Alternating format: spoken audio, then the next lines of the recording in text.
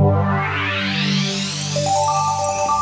the AQA Unit 1 paper, your third question is going to be the 12-mark diagram question. Remember, there's always going to be more than one way to obtain a full mark allocation. So if you take a look at the mark scheme, there's going to be 2 marks on offer for including relevant definitions. Generally a good rule of thumb. For question 1, your definition question, you can obtain 2 marks for including relevant diagrams. And similarly here, on your diagram question, you can obtain 2 marks for including relevant definitions. Okay? And depending on the paper, you might also be able to obtain a further 2 marks for including examples for these definitions. Okay, so 2 marks, maximum of 2 marks for definitions, maximum of 2 marks for examples. There's going to be 4 marks for including a fully labelled diagram, and we'll see exactly what that means just after the jump. And then lastly, your written explanation. So describing what's happening in the diagram, there's going to be a maximum of either 8 or 10 marks available for this, depending on the question. Okay, so we're just going to flesh this out a little bit by taking a look at June 2013, context number 1, question number 3. It says, with the help of an appropriate diagram, explain the view of education as a service which markets tend to underprovide. So my general strategy approaching these diagram type questions is include your definitions first. Now here it's very easy to see what you're going to define. It's a question on positive externalities and merit goods, so you're going to define both of those. So give your definition of positive externalities and then remember to include your example. So your example here could be, e.g. For positive externalities, e.g. the economic benefits of reduced NHS costs, the result from the consumption of healthcare, or alternatively you can talk about transport or environmentally friendly measures. Generally speaking, the type of good, the type of theme that pops up when you're talking about merit goods or positive externalities. Second definition, you're going to define merit goods and then give examples. Again, you could just put e.g. education or healthcare. So the examples you talk about when you're talking about merit goods are the same examples as the examples you talk about when you're talking about externalities. So just make sure you're choosing different ones for each definition.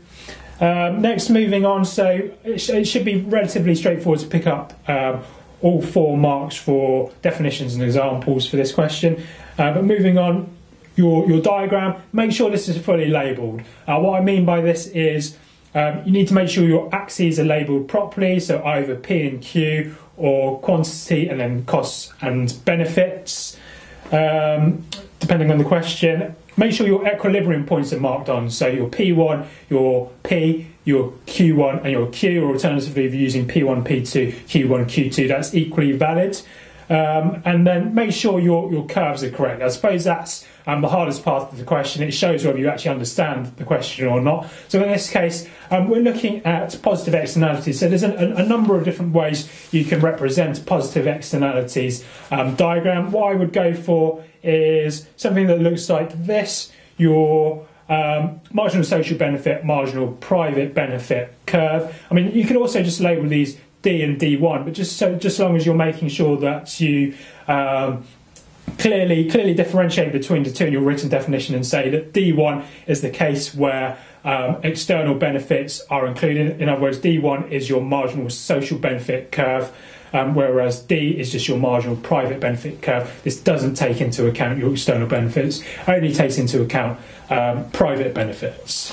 Okay, I'm not going to labour too much on the differences between the different externalities diagrams. I'll probably cover that in another video. Okay, 4 marks. So assuming that you've picked up 4 marks for your definitions and your relevant examples, picked up 4 marks for your diagram, you've got another 4 marks to pick up.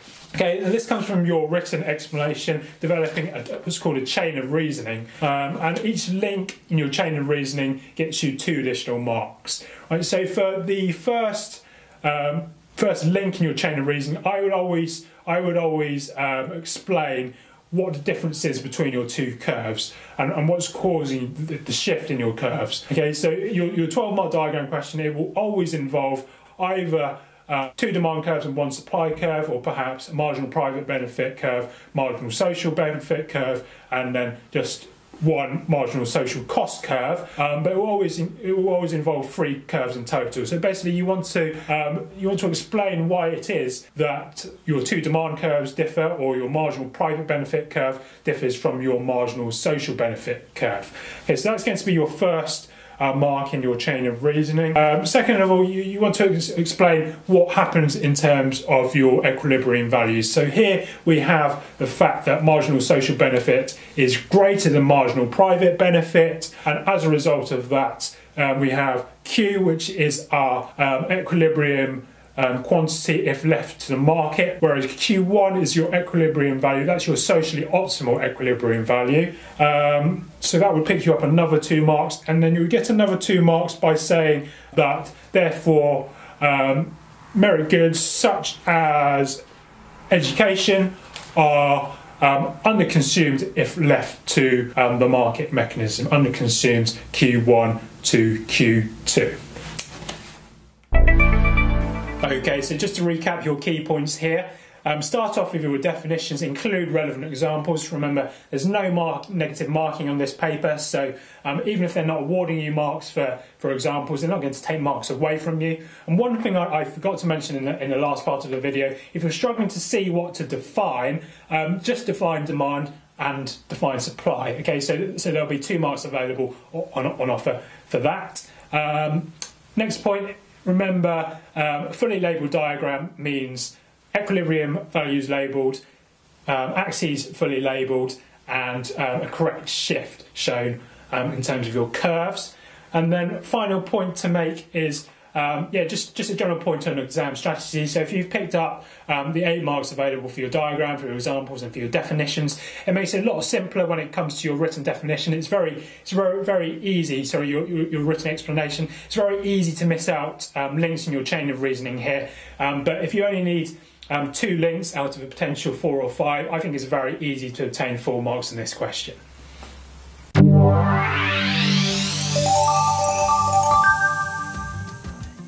Thanks very much for watching, and don't forget to subscribe for more tutoring videos. Remember that full notes and other resources are available on my tutoring website at idktuition.com. And if you'd like me to cover anything in particular, please leave me a message in the comments below or on Twitter at TomDavies32.